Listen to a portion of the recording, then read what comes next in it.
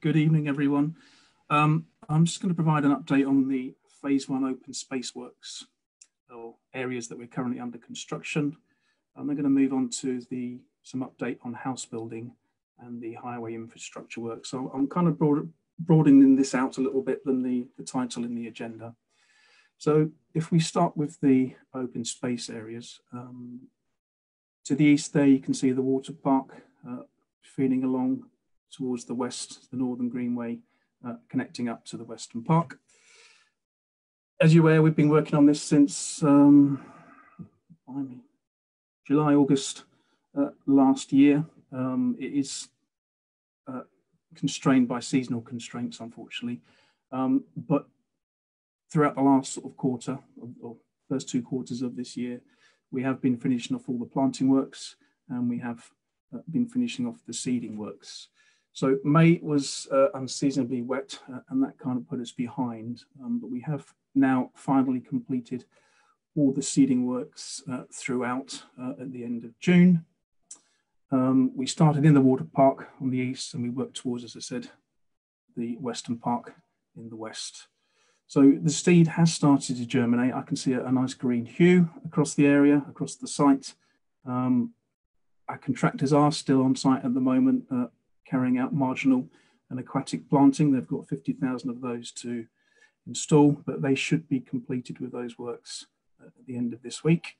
There's also some snagging works to the main 3-metre wide asphalt cycleway, combined cycleway footway, and those works are ongoing. The water park and the remaining sections of greenways and the 2 play areas, which you can see here, designated as Leap 1 and Leap 2. We'll get them opened up as soon as the grass establishes. I think at the last forum, based on completion of the seeding at the end of May, I suggested, we certainly were sort of talking about early summer, but I suggested sort of the end of June, beginning of July. We're now a month behind completion of the seeding. So I think the best thing I can do at this point in time, looking at where we are now, is just to tell you that we hope to have these areas opened up for use by the public during August.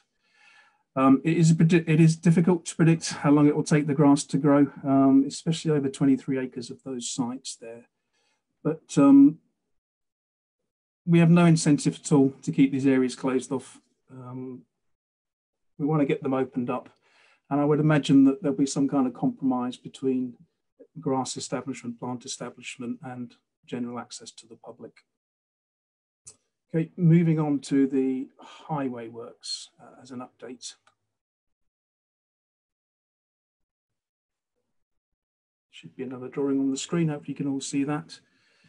So during the last quarter, or the second quarter of the year, we've completed about 200 metres of footway and future cycleway on Eagle Way in front of David Wilson Homes and Taylor Wimpey. And in the next quarter, the third quarter of this year, we look to complete another 200 metres. Somebody had asked a question regarding the grassed roundabout on Pathfinder Way. That is still under our control maintenance. It does look neglected. We have reappointed another contractor actually to go and sort that area out. So within the next couple of weeks, that area will be sorted, but we're just going to grass it. We'll seed the areas that had planting in there originally or previously, and then seed those areas. So as I said, I thought it would be useful to provide an update on the house building progress and the works currently anticipated completion, or current anticipated completions of these completions and the completions on the local centre square, the local centre and the employment zone are key to enable us to complete the main infrastructure works, footways, cycleways and carriageways along Pathfinder Way, Stirling Road, Wellington Road, Links Lane and Eagle Way. Before I get into that, I think it would be useful just to repeat again the 3 stages of the construction delivery of the highway infrastructure that's kind of built into our multiple or multi-outlet development model. So stage 1, and this happens before any of the house building works commence, is we come to site, we clear the site, we carry out all the main earthworks, plateauing, creation of attenuation ditches and lakes. We complete any off-site highway improvements. In this case, for phase 1, it was Station Road. We bring service reinforcements onto the site from other off-site facilities. We install the main distributor roads throughout the site. And again, in this case, that would have been and has been Pathfinder Way, Stirling Road, Links Lane, Wellington Road, and Eagle Way. We take the installation of the main roads throughout development, and this is only up to the underside of surface course, and this is installed with temporary sacrificial curbs. We also carry out installation of the main strategic utility mains, and these sit within the proposed footpaths. And in this instance for Northstowe, phase 1 under the on-road cycleways. Stage 2, this occurs during and following the progress of the building works. So service connections, removal of the temporary and sacrificial curbs. We install the permanent curbs. We construct the footways, and again, the on-road cycleways between the frontage buildings and the roads. We carry out the installation of the street lights and highway landscaping works where this is applicable. In stage 3, we top out, complete all the finishing works, surface course to the footways and roads. We install the permanent signage and we install the permanent road markings. As these works progress to stage 3 works, we then look to obtain adoption of the on-site development highway from the Highway Authority. In this instance, this is Cambridge County Council. So just with that as a backdrop, looking at what you've got actually on the screen there, it shows the current completions, building housing completions and percentage completions of the individual building plots. So out of the 13 residential building plots that we have on phase 1, 4 of them have been fully completed, and the remaining 9, which I could do maths, are at different stages of completion, ranging from just started, for instance, plot H13, Taylor Wimpey down on H13 has just started, and plot H11, Taylor Wimpey and Eagle Way, is almost complete. I think the total occupations to the middle of May throughout phase 1 was circa 839 that I saw. And that's out of a planned total of 1,500. So that kind of puts us at 55. I think Richard mentioned earlier we were heading up for 1,000.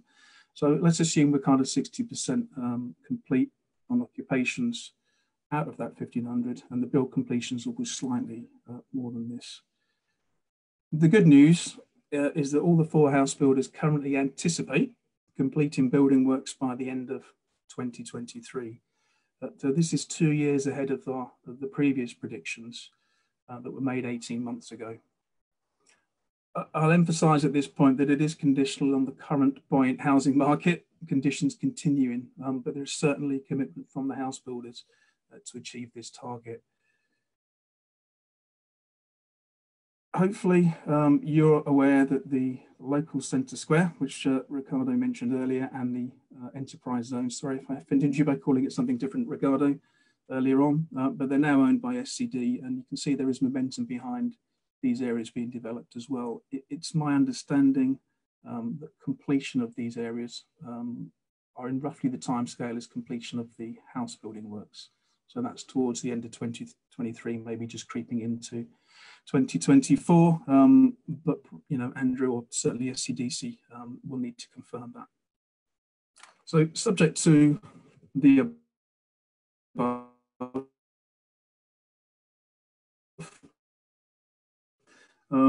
this will mean by 2 years, and therefore we currently anticipate completing by the end of 2024, achieving substantial completion. My internet connection became unstable there. By the end of 2024, and then adoption of the roads, they follow a 12-month maintenance period normally by the end of 2025. So again, just focusing in on the map on the screen, the blue lines represent the footways that we have constructed, completed to date, both the highway footways and the leisure route footways. All the leisure route footways that you see on there are complete except a connection up between the where the pavilion, sports pavilion, and the car park will be constructed. But we do intend to put a temporary connection in there before the end of August to accommodate the scheduled September. Some of the highway footways are fully complete with the topping on them, and some of them are up to underside of surface course. I've also just noticed that we've missed the temporary footway that we put in from Stirling Road to the busway. As I mentioned previously, the delivery of the footways to stage 2 are fully dependent on the progress of the house building frontage works. So the service connections of the frontage houses are made by the house builders to our strategic service main, so the gas, water, the electric, the telecoms, that we laid within the proposed footways and dedicated cycleways in stage 1. So until these and the house building works have been fully completed, we're not able to move on to our stage 2 works. So the leisure route footways in the water park and the section of Northern Greenway between Linden and Bovis Homes that you can see running through here. In this section of the footways in the water park, as I said earlier, we'll be looking to open that up in August. There's also a missing section, I think I mentioned that earlier, of the footpath that runs between the pavilion and the car park. But that, again, that will be installed in August as temporarily, as mentioned earlier. So I think, as you can see, there is quite a good coverage of footway links running from east to west and north to south. But this will improve as the quarters roll by over the next 30 months. So moving on to cycleways, these are shown here in red. The dedicated infrastructure cycleways are shown as a continuous red line. The combined footways and cycleways are shown as a dotted line. Excuse me. The extent, coverage and the connectivity of the dedicated highway cycleways, as you can see on here, I'll just flip back to the footways, is significantly less, and there are gaps where the frontage house building works have not been completed, and where we have constructed footways ahead of the house building works. That's mainly in front of the enterprise zone and the mixed local centre area. They're mainly sacrificial, and they'll have to be removed and replaced. So these gaps in the cycleway on the main infrastructure works will be filled in over the next 30 months. So during 2024, following completion of the building works and consequently a significant reduction in construction traffic, and when we expect to have full connectivity along the highway dedicated cycleways, we'll apply the red topping to the dedicated cycleways, we'll install the associated signage and paint markings, and at this point they will become operational as dedicated cycleways. Just moving on to the last slide here, that's just really a footnote to what I've discussed earlier. When the secondary school opened, we installed, or we signed and designated this footway route as a combined cycleway and footway, so that there was access down to the secondary school. So that concludes my section of this, and Sam, I believe you're going to pick up on the general connectivity site-wide. Yes, hi, good evening everyone. John, are you able to put up those, go back to the presentation, please?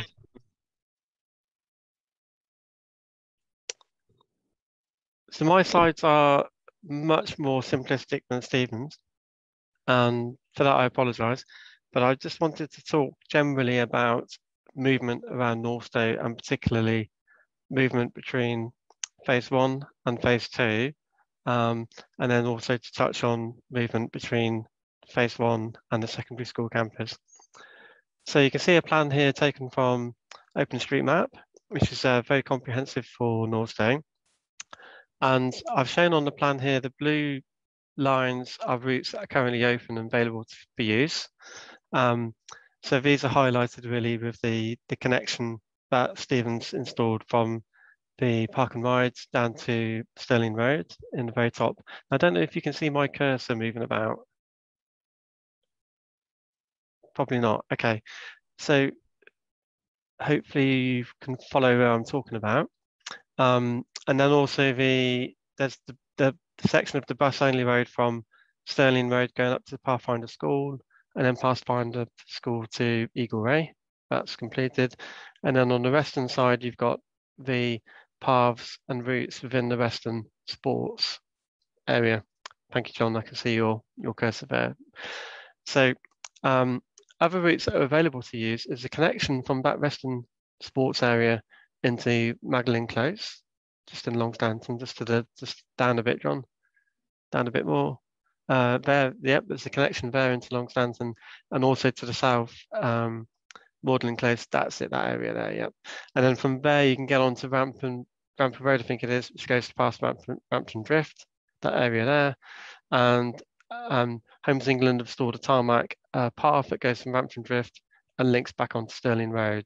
So you can see that there's a bit circuitous, but there's a route there of if you didn't want to use the nice path that's been built along Stirling Road, that Stephen mentioned in his last slide, but that's an alternative route. The red lines are routes that should be opening this year, and Stephen's touched upon the Northern Greenway, which is going from Pathfinder School past Linden and Bovis, and on also the routes through the water park. And that's it. Wonderful, John. Thank you. And also the other red line in the centre of the image is the continuation of the bus-only road and where it joins between phase 1 and phase 2. So if you go to the edge of Rampton Drift, you'll see that phase 2 Homes England have built their section, and Stephen's built his bit, and the two bits need to be joined up together now, and I think that's to be happening later on this year. And that will afford another route that's away from vehicles. From the centre of Northstowe, you'll be able to go from Pathfinder School down that bus-only road, join up with the path at Rampton Drift, and then across there onto Stirling Road. Now, within phase 2, Homes England have constructed the cycle paths to slightly newer standard than what Stephen's able to do, because they're in Homes England's area, they have a separate routes that they can use for their construction lorries, so they don't have to worry too much about the lorries damaging the road surface, which is the issue in phase 1. So once you join Stirling Road at the boundary into phase 2, which is where the path from Rampton Drift is, and where the red line from the water park joins, then you want a cycle path there all the way down to the secondary school. So if you're new to Northstowe, you'll kind of discover these routes and places, and if you're a long-standing resident in Northstowe, hopefully you can follow where I'm talking about. John, could you move to I'll talk about the purple lines. The purple lines are just the routes to happen in the future. So that's the Southern Greenway principally. And as Stephen was saying, those will be in by 2024. But they really complement the movement network. And as the houses and the parcels get completed, then all of the different routes through those parcels, which are designed to connect from parcel to parcel and almost be an extra network of routes, they'll take shape and form. And a good example of that is the green area within, I think, Taylor Impey's plots, H11. John, if you can move your cursor right into the centre. Yeah, so there's a green route that passes from there roughly down to Eagle Ray, and then that will cross over into the next parcel and join up essentially the Southern Greenway with the Northern Greenway. And if you go to the Northern Greenway and you're at the area between Pathfinder School and Linden Homes, you'll see a bridge. And you think, what's that bridge there for? Well, that bridge is to connect that route across the Greenway into the parcel, which is yet to be started between that Greenway and the bus-only road. So there's another network of routes that will appear over time. John, if you could go to the next slide, if possible. Now, work that's immediately on the horizon and that the County Council is focused on and the Town Council is focused on, and there've been several questions in the chat about, is how do we connect from Longstanton Park and Ride into Northstowe? And this is really shown with again, we've got the blue lines and the red lines that I talked about. So the blue, that's possible now. And many thanks to Stephen for being able to install the blue line from Stirling Road to the Park and Ride that you can see on the left-hand side of the image. And you got your cursor around anyway, John? Yep, somewhere there. And the purple lines are the lines that the County Council is focused on delivering. So at the top end, the path link to connect from the Park and Ride to the path within the water park, and then towards the middle of the image, the north-south link, which is the bus-only road. And again, we've been working on these links for some time. The key issue for us is funding, and we've tried to resolve that. And so in terms of time scales and delivery time scales, I can't give you a date. I'd love it to be September, but for the path link at least, but I don't know. So I'm not going to promise anything. It's all to do with colleagues, and I'm trying to facilitate those discussions and get colleagues focused on those schemes, and also find money for them. So that's an update for me, and happy to take any questions.